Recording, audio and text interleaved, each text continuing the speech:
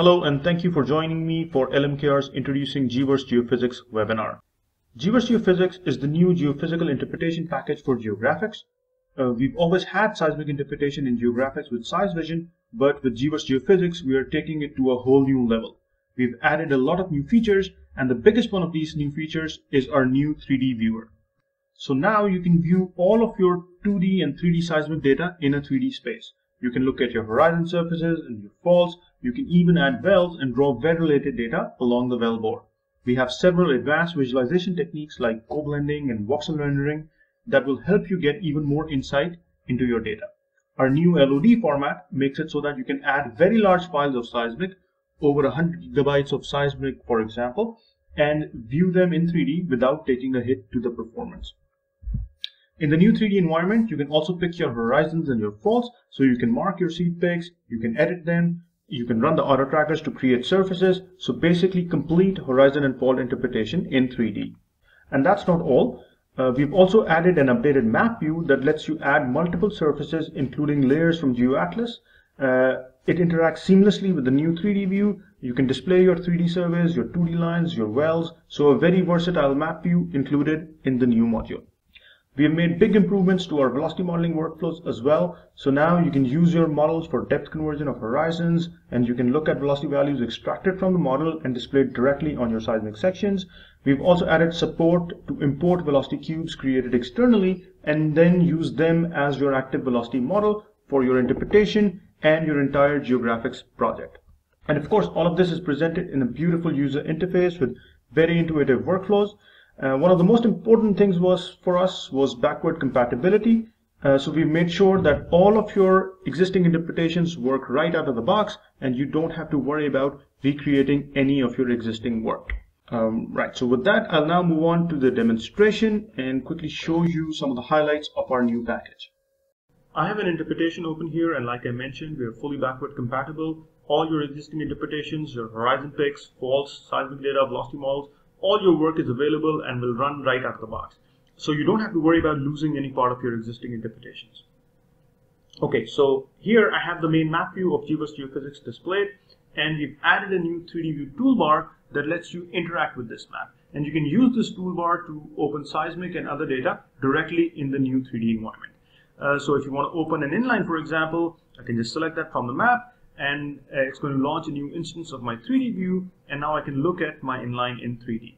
And we support multiple 3D views. So if I go back to my map, I can switch this to new 3D view, and I can draw, say, an arb line. And now this arb line is going to show up in a separate 3D view. This does not launch a new instance of the module. Instead, it puts this new 3D view next to the existing one as a separate tab. So both of them are contained in the same instance. But I have my inline and my outline displayed in separate 3D views. But once I'm inside my 3D view, now I can add data to it independently. It is completely self-contained. So I don't have to switch back and forth between the two interfaces to add data. I can use these buttons up here to add maybe a cross line. I can even add a time slice here, and I can move these around as well. So I can grab this with my mouse. I can put it at a new location. I can use the slider in the ribbon to move my section as well, or I can specify a value and the section will jump to the value that I've specified. And this is not just limited to seismic. All of my interpretation data is available in what we call the interpretation tree. So I have my 3D seismic, all the surveys, all the versions associated with each survey, my 2D programs, all the lines in each program, my horizons, my faults, any wells that may be part of your interpretation. So everything is available here in the interpretation tree. And I can use this tree to add things to my scene. So if I want to look at this 2D line, I'm going to hit the plus icon, and this 2D line is going to pop up in my 3D view. Here I can drag a horizon and drop it in my scene, and that's going to display this horizon in 3D. And if you're looking for something particular and you don't want to go down this list, reading down the list, you can even use the search functionality. So if I was looking for a fault called fault A, for example, I can search that. The tree is going to filter and show me just my search results, and I can add that to the scene as well. And if this particular fault is something that you work with very often and you don't want to be searching for it every time through your tree, you can click this little ribbon icon and now this fault is going to appear right at the top of your tree, readily available when you need to use it. So everything that is available in the interpretation is listed in the interpretation tree. But to get an idea of what you're looking at, what is actually a part of your scene, we have the scene tree. So the scene tree basically lists everything that is available in your scene. So I can see that I have a survey called the F3 original with an inline, a cross line, and a time slice in here. I have a 2D line, I have a horizon called the top forest, and I have a fault called fault A. When I add stuff to my scene, so if I go back to my interpretation tree and I add this survey is going to be added to my scene, and it's going to update my scene tree as well. So I have this new survey under the 3D seismic node called F3AI, and we support multiple surveys in the same 3D scene. So I can now add inlines and cross lines to this survey as well. So I can use these buttons to add an inline here, for example. I can also add a cross line either to this survey or to the survey that I just added, and just by clicking here, and now that's going to add my cross line and my inline. And the new sections show up under the relevant survey node in my scene tree as well. So I can see that I have inline 669 and a cross line 1124 open for the F3AI survey in this particular scene. And the scene tree is more than just a list of everything in your scene. You can actually use the scene tree to interact with your data as well. So if this horizon is cluttering up your view, for example, you can temporarily hide it using the eye icon. So it's basically hidden now, it disappears from view. If you're done working with this cross line and you don't want it to be a part of your scene anymore, you can use this cross icon to remove it. And now since it is not a part of the scene anymore, it is also removed from the scene tree. And you might have also noticed this labels next to each seismic section in the scene tree. This is the data version that is applied to the section. By default, when I add a section to the scene, it looks at the active version for my survey and displays that along my section. So kind of like a default view for my section. But I can click this list and I can change the version that is applied to my section. So for this time slice, for example, I can switch it to semblance. Now it's going to read data from the semblance volume and display it along my horizon. So here you're looking at data from the semblance volume now. And when I navigate this section to a new location, it's going to jump to the new location, but the version associated with it will now remain the same. So it is still showing me data. Excuse me. So it is still showing me data from the semblance version. And you might have also noticed that when I switched versions, the color palette applied to the section also changed. That's because I can define the palette associated with each version. So I have, for this particular survey, the semblance version is set as grayscale. So every time I switch to the semblance volume, it's going to show up, it's going to switch the color palette and the section is going to show up in grayscale. So these options are also available for horizons, but slightly differently. So if I turn on my horizon, and now by default we show the time values draped along the horizon. So these are the values for your picks, the time values for your picks. And if I turn on my color bar, you can see exactly what each value, what each color represents. But you can use this list in the scene tree to apply different data along the horizon. So if you have velocity values computed for this horizon, you can show those along the horizon surface, depth values if you have those, or you can also extract data from a seismic cube and drape that along the horizon. So if I choose custom versions, then from the display settings for the horizon, I can choose which version of data I want to apply on the horizon. So if I want to look at the envelope data from the envelope volume along this horizon, I can click envelope, and now it's going to read data from the envelope volume and it's going to display it along my horizon.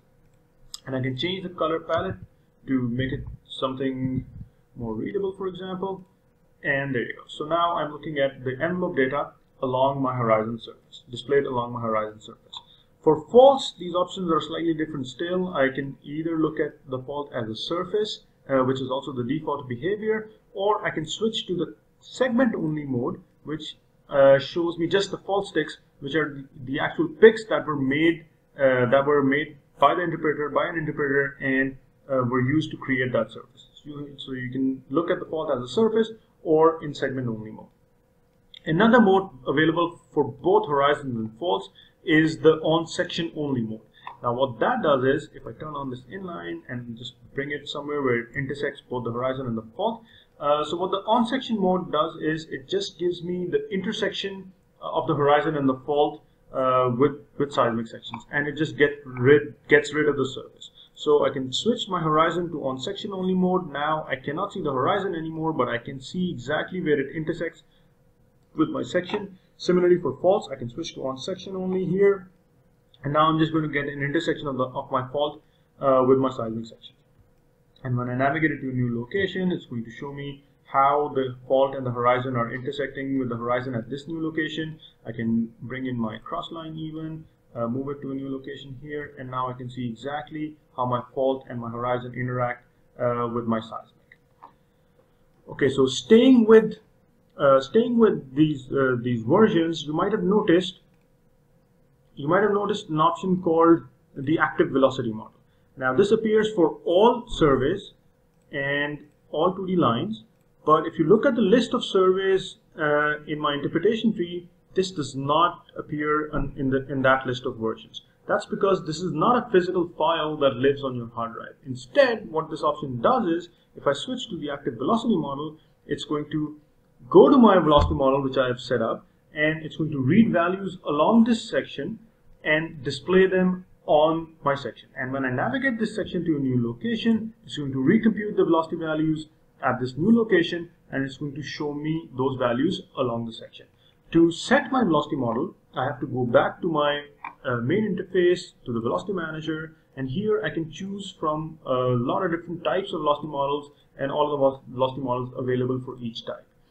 Here we've introduced a new option called the external volume, which lets you import velocity cubes to your interpretation and use that as your velocity model. So if you have a velocity model that you created outside of GeoGraphics that you really like and you want to use as your active velocity model, you can do that using this option.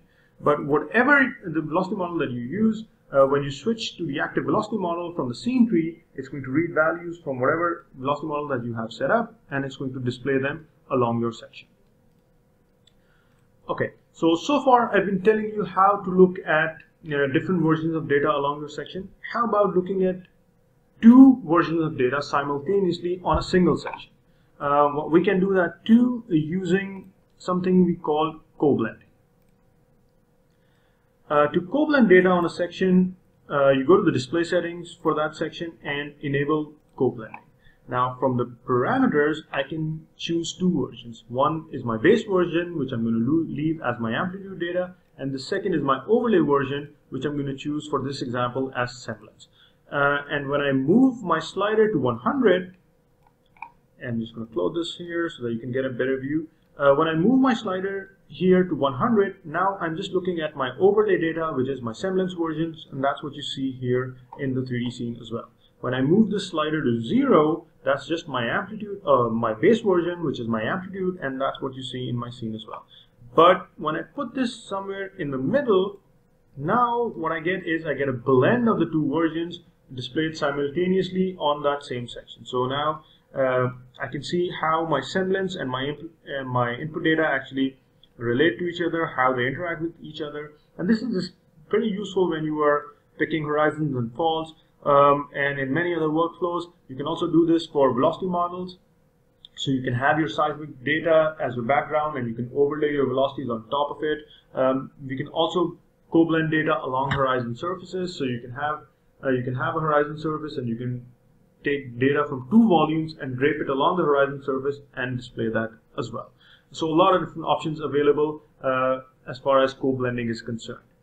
Another advanced visualization technique that we have is voxel rendering for volume visualization. So I'm going to open a new 3D view because this one is starting to get a little cluttered up. To visualize a volume, the first thing I have to do is I have to add a probe. So a probe is basically just a cube with data displayed on all 6 sides. So I'm just going to define a probe here, give the inline range, give it the crossline range, and then the time, and I'm going to hit the add button, and that's going to add my probe to the scene. Now once the probe is in the scene, let me just stretch it a little bit vertically so that we can get a better idea of it. Now just like any other section, I can switch the version applied to this, so I can change the data version to something like average energy, and now I have a probe in my scene that has average energy data displayed on all 6 sides. And by definition, a probe just has data on the outside. So if I take my camera inside this probe, it has no data here, it's completely empty on the inside, just data on the sides. To fill this data up with, to fill this probe up with data, I'll use an option called render volume. When I click this option, it's going to take data from the average energy volume and it's going to fill it up inside the probe. And I would also like to point out here that we have a new format called the LOD format, which plays with the resolution in such a way that it lets you visualize very large volumes, render very large seismic sections, say 100 gigabytes of seismic, without taking a hit to the performance. Okay, so getting back to the volume though, now I have data inside this probe as well, and when I try to take my camera inside, you can't see anything on the inside because, well, it's got data in here. So on the face of it, it's not really useful for me because I can't really see what data I have inside this probe. To be able to analyze this data, to be able to make most of your volume visualization, you'll have to use our new color palette tool, which comes complete with a histogram. So you can do the basic stuff here. You can change your color palettes. You can even modify them to suit your needs, your specific needs. You have a histogram here, and you can adjust the min and max graphically. You can flip colors. So all of the basic stuff. But the coolest feature here is the ability to make selective amplitudes transparent. So if I'm looking at the average energy cube here, for example, and I just want to look at areas with very high average energy, I'm not really interested in low energy areas, what I can do is I can drag my mouse along the histogram and I can hide these low energy areas. And I can adjust this a little bit, and now I'm left just with areas with very high average energy. And you can see that here. You can see exactly how your high average energy areas in this particular volume look like in the subsurface. And if you want to see how it relates with your data, how these bodies or these structures relate with your data, I can also add an inline here, for example. So I can add an inline here, and now I can see exactly how it sort of interacts or how it relates to my seismic data. And on top of this selective transparency that I applied using my color palette, I can use this transparency tool to apply additional transparency on top of it, and I can see exactly how my volume and my seismic sort of relate to each other. Okay, so far I have just shown you seismic data visualization, but we have the capability to add wells and well data to our scene as well. So let's just open a new 3D view. Adding wells to your scene is just like adding anything else, any other data to your scene. So I can go down this interpretation tree and I can choose the wells that I want to add. So let's say I want to look at well number 3, well number 4, and I can just click the plus icon and add those wells to my scene. But if you have a lot of wells in your interpretation, going down a list and choosing individual wells to add can become very tiring very quickly. So to overcome that problem, we have the ability to filter your wells based on existing well-based filters. So I can choose a filter, say I want to look at just wells that have core data associated with it. I can run this filter, and now that's going to filter all the wells in my interpretation and just bring the ones that have core data associated with it, because that's the filter that I chose up here. And then I can choose to choose the wells that I want from these and add them to my scene. Now since I already have wells number 3 and 4 in my scene, I can choose either to keep those wells or not. When I add these wells, so I'm just going to keep them for now, hit OK, and that's going to add the filter wells to my scene as well. I'm going to add a cross line here as well, so that we can get a little perspective on where we are in regards to our 3D survey. Okay, so when I add my wells to the scene, by default I get the well symbol and the well bore. But we can show a lot more data than just that. If I go to the display settings for the well, here I can choose from everything from the symbol, from the very basic stuff like changing the color of the symbol, adding more information here. So if I want to look at, for example, the operator name or the well name next to the ID as well, I can do that. Same thing for well bore. I can choose the color of the bore, the thickness, and then the more complex stuff. So I can choose to show all of the formations that are associated with this well here. I can change the size of the formation tops. I can make it bigger. I can increase the information displayed. So let's say I also want to look at the measuring depth. I can do that. Increase the font a little bit so that it's a little easier to read. And I can also assign individual colors to each formation. So if I want to make this red, for example, I can make this one yellow. So I can assign individual colors to each formation available in the well, or I can just choose a single color, hit apply, and that's going to choose set the same color for each formation. I can also choose individual formations to turn on and off. So I can just, if I'm interested in just these 4 formations, these are the ones I can turn on, and they will be the only ones that are displayed along the wellbore. Similarly for fault cuts, I don't have any fault cuts right now in this data to show you, but the workflow is very same, exactly the same as formation tops in fact. And so you can control the size, you can control individual fault cuts you want to see, you can apply colors to them as well. And then we have a few different options to show log curves along your well. So you can either choose to show 2 curves along the well bore. So I can choose the curve that I want to show. So for example, I want to go DT here, and we can go to the configure menu. I can increase the track width a little bit so that I can see it better. For curve 2, I can choose a different curve called GR, for example. Increase the track width a little bit for this one as well so I can see it better. You can also display synthetics along the wellbore here. So if you have synthetic data and you want to draw it along the wellbore, you can choose a synthetic for one of these as well. So you can put 2 curves right next to the log curve, or you can go to the lathe mode and you can choose a single curve that is drawn around the wellbore. So here now I have the gamma ray curve drawn around the wellbore. So I don't see the wellbore anymore. Instead, I see the log curve values displayed along the wellbore. Similarly, I can show other borehole data along the bore as well. So if I have production data, I can click that to show that. Cores, I can show those as well. If we have perforation and completion data, you can choose to turn those on as well. If you have different stages that you want to turn on, you can choose which stages you want to see for the completion data as well. Right, so now I have my well nicely set up. I have the symbol and the formation tops, the log curves, just like I want them. But if I want to do this for each well in my scene, especially if I have more than 4 wells in my scene, that's going to take a lot of time. And to overcome that, we have this apply all functionality, which lets you take the settings from the selected well and apply them to all of the wells in your scene. So let's say I want to just take everything except the log curves. So I'm going to check everything except log curves, hit apply, and that's going to copy all of those settings to each well. It's going to make the symbol, the formation tops, the production data, everything the same except for the log curve setting, because I did not select that setting. That is not copied over, and everything else is. So that's pretty much all I have to show you as far as seismic visualization 3D visualization is concerned.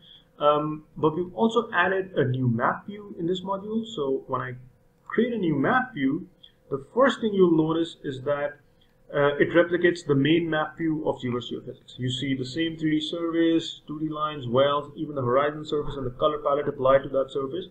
They're all the same. That's because we don't want, most people put everything of importance on their main map view, and every time you open a new map view here, we don't want you to waste time trying to recreate that main map view. So you have most of that information available here already. But you can always add more stuff to it. So I can go here and I can add a time slice, for example. I can add a fault surface. I can even bring in layers from GeoAtlas. I can select these layers and add them to my map as well, and all of them will be added to my map. And the scene tree works pretty much the same way as for 3D view. You just have a list of everything that is available on your map in the scene tree. So I have a survey, a time slice associated with the survey. I have all these 2D lines. I have a horizon, a fault, 4 wells that are available, and GeoAtlas layers. So all of those are described in the scene tree. Now the time slice seems to be covering everything else up. So I can see what is under the time slice by either using the transparency tool to see what exactly lies underneath this time slice, or if you want more control, you can go to the display order and you can set exactly the order you want your objects to appear in. So right now I have my layers that will appear on top of my fault, which will be on top of my horizon, and finally my time slice. When I hit OK, the display order is adjusted, and now I can see my time slice is at the very bottom. And I can use these little buttons here as well to move the object up and down the display order, and it's going to adjust the display order accordingly. And our 3D views are also seamlessly integrated with our map views. So I can use these buttons here to open a section, and I can choose an existing 3D view to add it to, or I can create a new 3D view. I'm just going to create a new 3D view for now, and this cross line is now going to appear in this new 3D view. So now I have a lot of different 3D views open. I can set this particular 3D view, or any one of these in fact, as my default view. So I can click this icon here, and now that's going to set my 3D view 5 as my default view. This is really useful when you're interacting with different 3D views and map views. So this option is now available more easily and is more visible. So if I go back to my map view and I open an inline, for example, I can hit this inline button here, and now the 3D view, the default 3D view appears here, and I can click that, and that's going to add my inline to my default 3D view. Okay, so I'm just going to put this side by side because there's a few more things I want to show you. I can go to the layouts, more layouts, and I'm going to put my map view on the left and my 3D view on the right. I'm going to close everything else. Hit OK. Now my application is going to rearrange so that I have my map on my left hand side window and my 3D view on the right. From the scene tree, I'm going to remove the clutter on the map a little bit. So let me hide this time slice, I can hide this horizon, hide the fault and the layers even. Let's just hide the tree so I get maximum viewing area. Okay, so now the map and the 3D view, it's more than just opening sections in the 3D view. I can turn this seismic overlay option on, and this shows me all of the sections that are open in different 3D views, and I can see them on my map. And I can grab this section and I can move it, so I can place it anywhere on the map. Same thing for my inline, I can grab it and move it anywhere on the map, or I can draw an outline on this map and send it to my 3D view, and that's going to create an outline here. I can adjust these nodes directly on the map, so I can modify my outline. I can pick up my outline and put it at a new location. I can even draw probes, so I can draw a probe on my map, send it to my 3D view. I can resize this probe, and it's going to resize in the 3D view as well. I can make it smaller. I can even move it to a new location, so it's just going to take that probe and put it at a new location. So a lot of interaction between your 3D view and your map view when you have the seismic section overlay turned on. So we have some very powerful visualization tools, and you can use these tools to carry out your everyday interpretation tasks like picking horizons and faults. So if you want to pick a horizon, I'm just going to close everything else. Let's sort of zoom in here. Right, so if I want to pick a horizon, for example, I'll go to the Horizon tab here. Right, so this is where everything related to horizons can be found. I have the ability to create horizons, set the active horizon, different picking modes that are available, and then the auto trackers. So everything that has anything to do with horizons can be found in the Horizons tab. So if you want to pick this interface, for example, this as a horizon, first thing you'll do is you can create a new horizon here. I'm just going to call it H1, give it a different color, set all of these different parameters. You have even more advanced parameters available for your auto picking. You can set those here as well, and once you have all of your parameters set up, you can hit the create button, and that's going to create that horizon and add it to your scene as well. Of course I can't see it because there are no picks associated with it, and that's why you get this helpful message in your scene tree as well, showing you that although the horizon is added in your scene, you can't see it at the moment because there are no picks available for it. To make your picks, you can go to the you can enable different pick modes. So we have a lot of different manual modes available to mark your seed picks. So the first one I'm going to show you is the polygon pick mode. So I can pick along my horizon here, double click to commit my picks, and that's going to make my picks, and they are going to appear on your section. If you make a mistake like I have clearly over here, I can go to the erase section and I can edit this horizon to remove these picks. I can choose a different mode like the drag mode, for example, and I can sort of make these picks here and then adjust those picks.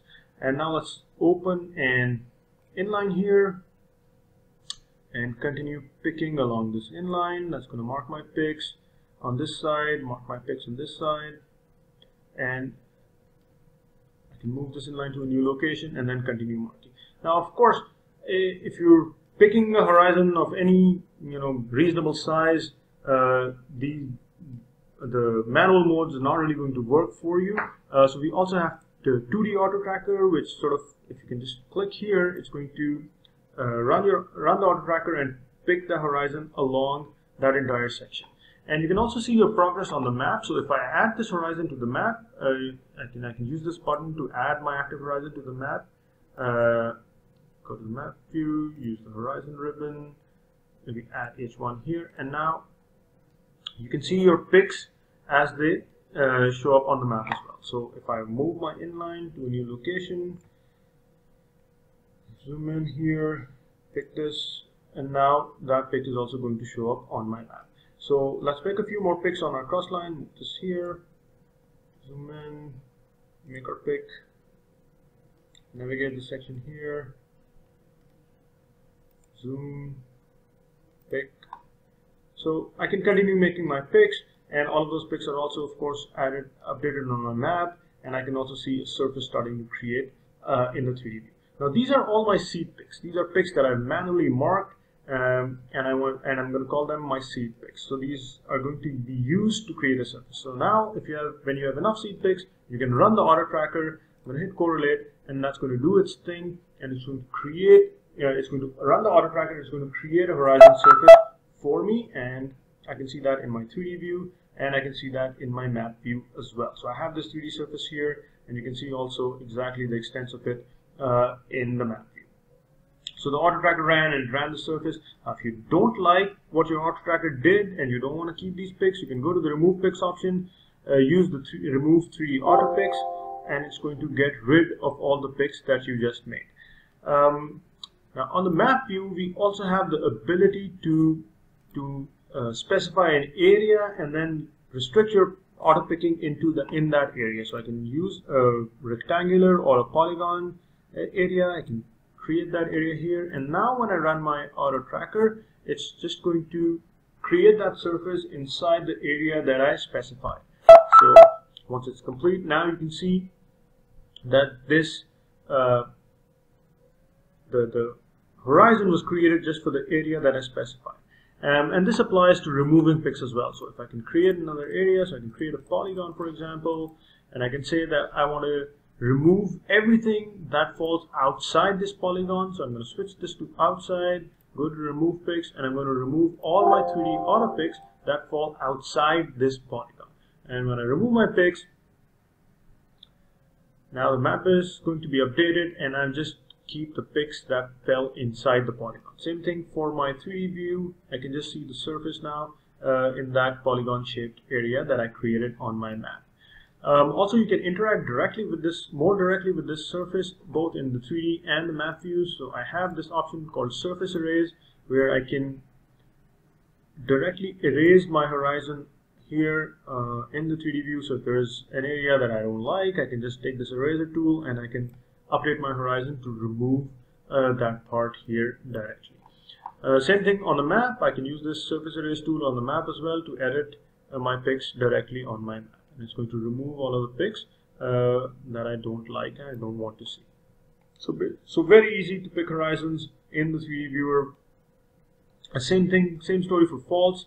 If you want to pick faults, you'll have to go to the faults ribbon where you can create faults, do everything associated with a fault.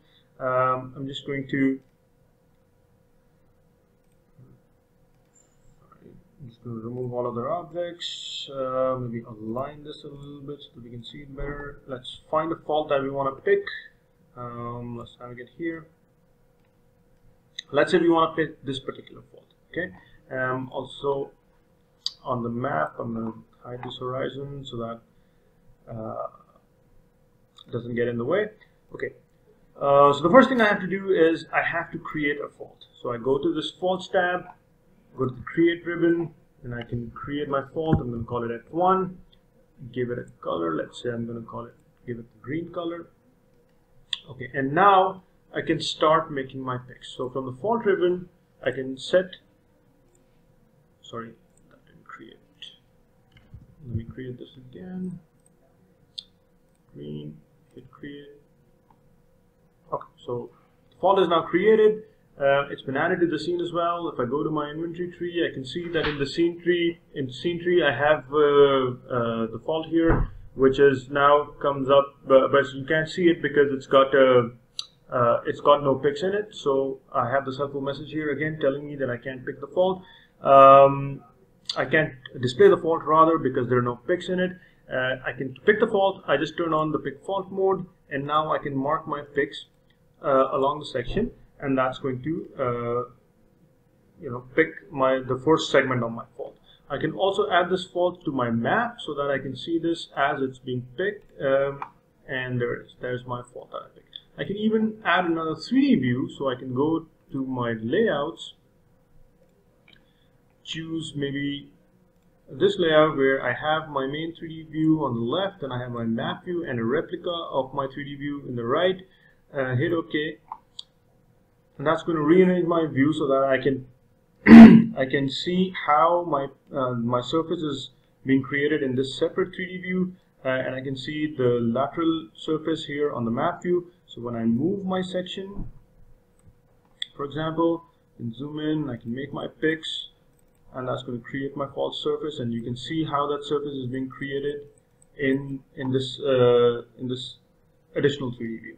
So you can see exactly how the surface is being created as I move my inline across, keep picking this fault, and it's going to create, it's going to add segments to this fault, and it's going to keep picking it.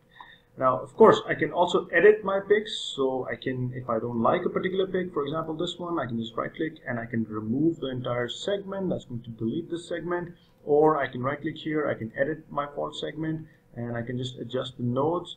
So I can zoom in a little bit here, and I can grab this and I can move this up a little bit. If I don't like the location here, I can, and the surface is updated on the fly and created as I change my picks. And finally, so basically, again, very easy to pick your faults. In the 3D viewer, see exactly what the surface is doing, how it's being created as you pick it. You can look at it on your map in a separate 3D view as well. And now that I have my view all set up and I want to maybe save this work and come back to it at a later time, I can save this view state as a session. So I'm just going to give it a name called fault interpretation, and I'm going to hit save, and now it's going to save this view state. And if I come back to it, so for example, if I lose my work, I can turn this off, and when I come back to it, I can choose to open my session, and it's going to restore my work from exactly where I left it off. So it's going to open that, and I'm going to get exactly the same view state with the views arranged just as I wanted them to be. Alright, so that's pretty much all I have for you guys today. So we have some very powerful visualization capabilities introduced in our new GVERSE Geophysics package, which lets you view things in 3D, inlines, crosslines, all your seismic data, horizons, faults, wells. You can also use this environment to interpret data in 3D, pick your horizons, pick your faults. We've made significant improvements to our velocity modeling. We've added an updated map and tried to present everything to you in a very modern, beautiful, intuitive workflow so that you don't waste time looking for options and everything is right there in front of you when you need it. So thank you very much for your time. Thank you for listening. If you have any more questions, send us an email at support@lmkr.com. You can also find more information on our website.